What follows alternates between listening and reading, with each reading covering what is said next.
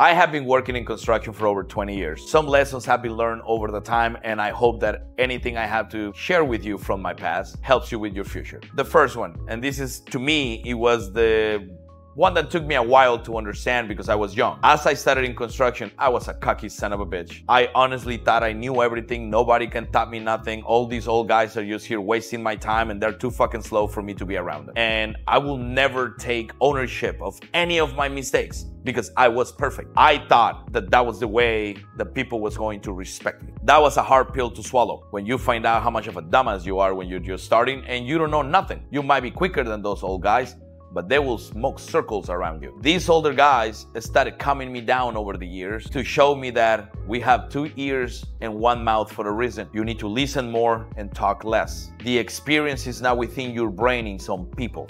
People brain have information that you need. Information that are gonna help you move towards the direction that you want. I became responsible just by following their lead. I became not a workaholic, but I became very good at what I do, so I just wanted to be doing it all the time because of what they taught me.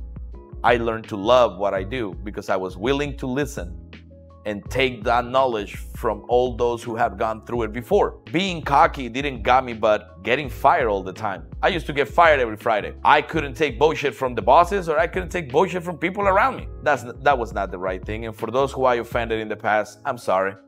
I was young. I hope you understand and you have said my apology. Managing your money when you start actually working properly on trades. One of the biggest issues is as a construction guys, and this is per personal experience. I'm not speaking about you, but I am talking directly to you. I started making really shitty money when I started.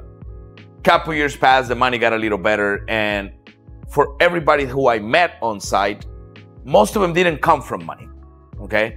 Most of the people that I worked with at the beginning, we all came from either low, middle class, or poor. We wanted the shiny objects, you know? It's a guy that shows up in a brand new truck and you're like, how the hell can he afford that? You need to learn how to manage your money. You need to know what's in your future and what it is that you're looking for as you start getting older.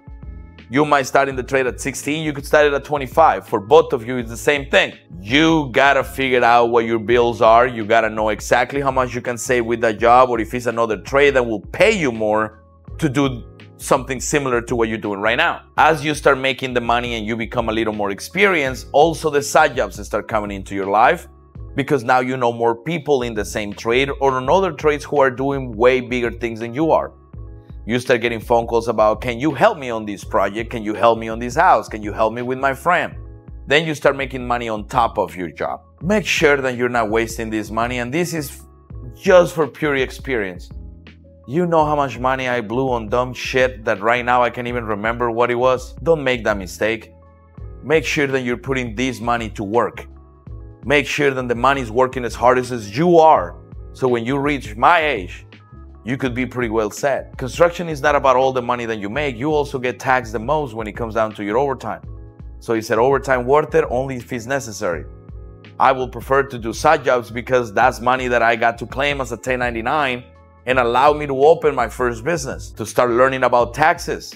Do you know what you can write off from your paycheck? Do you know that your work clothes could be write off? Your fuel, your mileage, you get to choose one of those. If you have an office in your home, you can write off the square footage that you use from that house. You gotta become smart with your money. It's not about how much you make, it's about how much you actually get to keep. Plan it correctly so where eventually you can start investing this money and make every single dollar work for you rather than you working for the dollars. Make sure that your money, as I call them my little soldiers, are fighting for me, then they're making money for me. I don't live a lavish life, not because I can't. It's because it's not worth it. It's not worth having 10 vacations a year just because I can have it. I much rather work right now, save, invest, and make all the right moves with my money. So when I do actually want to retire, which for all you guys out there on trades, we don't believe in retirement. We're always gonna be doing something. We're used to waking up at 4 in the morning and not going to bed until 11 o'clock at night. But at least we find something easier to do that still keeps us entertained. Tradespeople, we beat our asses every day on the field. We put some stress into our bodies and we also put stress into our families. If you don't put that money to work, that will be your destiny until the last day you're on this earth. Make sure you start planning your cash, plan your money, plan ahead of you. Don't think about today, start thinking about tomorrow and how you're gonna make that happen when you can't work anymore. when your knees are a little messed up and when your back is a little screwed up. We are not like corporate America where we are relying on our 401k, then somebody's maxing out, or how many hours we're on the ACs. Make the money and make sure you invest in yourself. Invest not only on your education for what you do, invest for the future. So where you're not stuck in that job forever. As you start moving along in the trade and you're choosing to go into the ownership of a company because you're tired to working for the man, maintaining for longevity of clients. Finding a client for the most part is the hardest thing you're going to do. The first ones might not be so hard, but as you want to grow as a company or as a person, it's going to become a lot harder to do. Clients are not going to be around the corner. Your community is not going to know who you are. You're just going to know those clients and give you the random work here and there. So your company becomes a side job company. You won't be able to grow without exposure, without you being able to maintain these clients, not only because you give them a good job, because you give them a good service. People look for us because they can do the jobs we do. They look for us because we bring something to the table that themselves cannot bring into the table or don't have the time to do. It's nothing different than going to a restaurant. You go eat in a restaurant because you don't get to wash the dishes. You don't get to make the kitchen messy. You only get to show up and pay the bill. When a server doesn't treat you right, you don't want to go back. It had nothing to do with the restaurant owner or the food. It was represented by that one person who did something wrong to you. Remember, we're there to serve. They are our clients. Look at their jobs as if they were your own. They will notice when you take extra care of them. They will notice when you answer that phone. Now, if you're starting on business and you're giving me that shit that you don't answer the phone because you're too fucking busy, you're just too fucking lazy. The work for us comes from the phone. It doesn't come from the neighbor. Most of the time, it does not come from the neighbor where we are working. Over time, it might, but it doesn't start there. And our reputation is everything. A lot of our work is word of mouth, at least for me. If I wasn't working right for the first client, I don't think I will have got the second client. Things change as you progress in construction or ownership.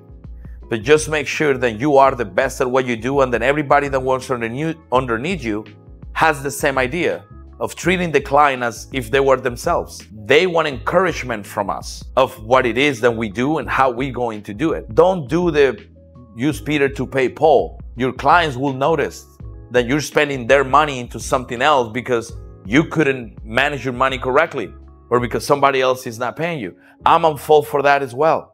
It happens to all of us as we're expanding. Cash will be more needed. If you're living a lavish life, you will never have enough money to make the company grow. All those things go together just for the simple fact that you need money to hire people and you need people to do more jobs. You want to make more money, you need more people. Those things will make you be different from others. A misunderstanding of why people get into business. Everybody says, I go into business because I want to make the money. Don't get me wrong, the money's good. It's great. But I'm a married man. I have children. I make the money for them. The business in general only serves my ego. I'm in business to serve my ego, and my ego fits my family. The money stops being a problem when you just want to be recognized. And this is a mistake I made. I used to put my family on third or fourth sometimes. It used to be my business, my clients, where I live, and my family. That was a huge mistake on my part. My family is first now. I had to understand that I was in business for my ego, and I started to forget those who loved me and made the same sacrifice as I did, as I was out on the jobs 24/7. I would have answered my phone at all times. As I'm trying to teach my kids to get off the phone, I'm in the phone. I used to bring the problems for work into the house. Why? Because my ego was hurt. And I needed to expose everybody for it. That's not a great place to be. Being in business is having a daycare. You're gonna get mad at your guys. You're gonna be mad at your clients. But like I said, don't mix your feelings with the client. They don't care about your feelings, neither do they expect you to care about theirs. They expect you to care about their job. So make sure that as you're working in your business, you don't forget the most important part, which is your family. They depend on you. But they can't depend on you if you're never around. You gotta be there for them. They are watching. If you have children, they are watching you. They wanna be like you.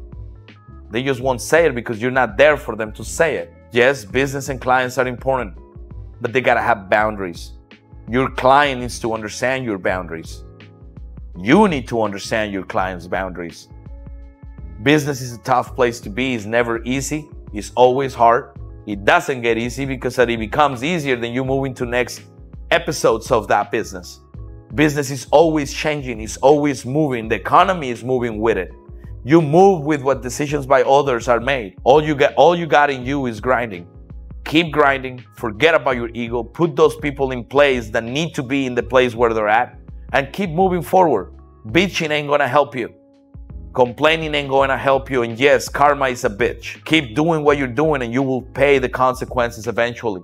It might not be now, but you will pay them eventually. I hope some of my past lessons are able to help you in some way. If you have any questions, leave a comment, subscribe, and I hope to see you guys in the field.